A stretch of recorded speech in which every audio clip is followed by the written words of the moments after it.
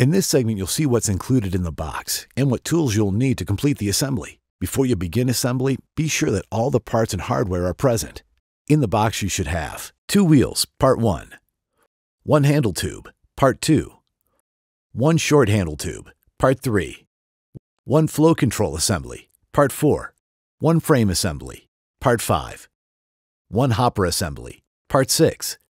1 lower handle tube, part 7, 1 control rod, part 8, 1 axle, part 9,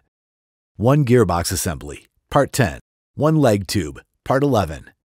and 1 owner's manual. In the hardware package, you'll find 6/4 by 1 3/4 inch hex bolts, part A,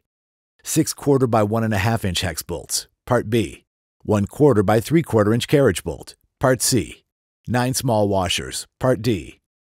1 nylon washer, part E, 3 large washers, part F, 12/4 inch nylock hex nuts, part G, 1 nylon wing nut, part H, 1 hairpin agitator, part I, 3 3/32 by 3/4 inch cotter pins, part J, 1/8 inch by 1 1/2 inch cotter pins, part K, 1 5/32 by 2 inch cotter pin, part L, 2 plastic spacers, part M,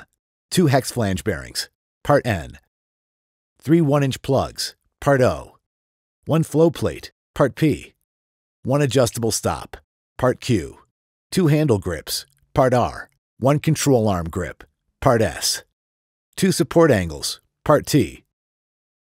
You'll also need the following tools: a hammer, 2 7/16 inch wrenches, and a pair of pliers.